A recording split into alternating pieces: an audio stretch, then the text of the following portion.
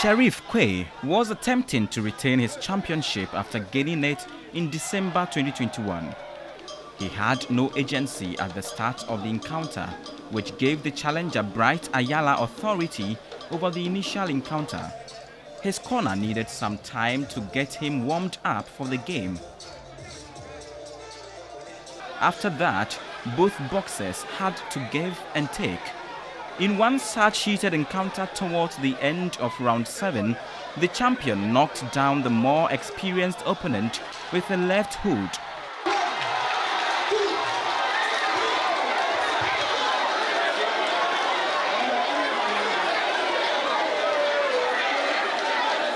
As the two fighters squared off in round 8, Bright Ayala once again hit the canvas for another mandatory count.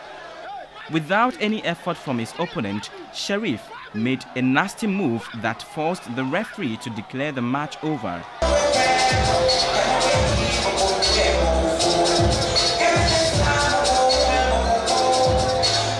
Earlier, the national heavyweight champion Osmanu Sabu Haruna stopped Aduko Nso in the third of their scheduled 6-round contest.